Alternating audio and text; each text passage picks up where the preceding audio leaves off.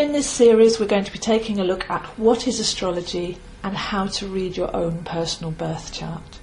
So to begin with, we need to actually understand what astrology is. Quite often we're taught it is the planets having a go at us from the outside. We're victims and the planets are moving around and we just have to cope with good days and bad days, but that's very, very far from the truth. What astrology actually is your own inner zodiac and how it corresponds to what's going on outside. It's a two-way relationship, and once you understand that, you can begin to master your chart and you can begin to actually work with the planetary energies that are around, and it's actually a lot easier than you'd imagine.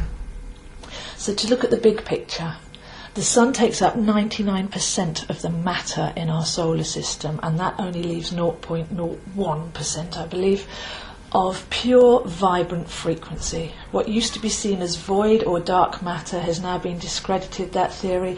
Everything is a potent field of electromagnetic energy, and all the planets as they spin and your heart as it beats create massive electromagnetic fields which can be measured in sine waves. And of course, if there's no matter in our solar system, that means that your heart can be in a direct relationship with a planet as far away as Pluto, because there's just nothing to get in the way.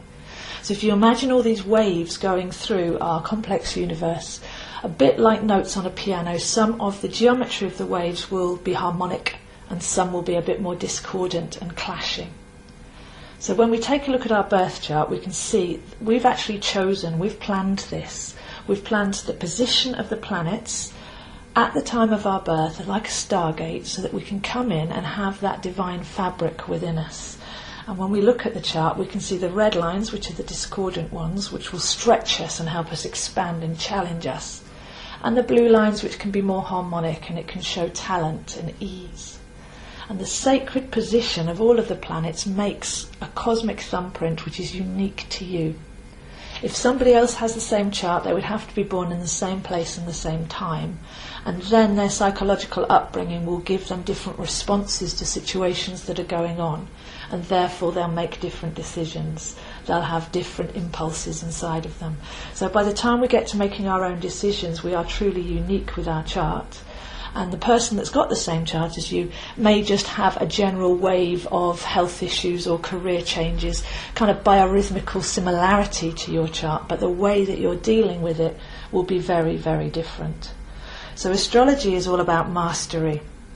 It's realizing that we designed our chart, that we're waking up to it, not having to struggle to learn it. It's realizing that the zodiac and all the planets are representations of what's going on inside of you, and you're in a two-way relationship with each of the heavenly bodies. And then it's beginning to understand your own dynamics so that you can work with it.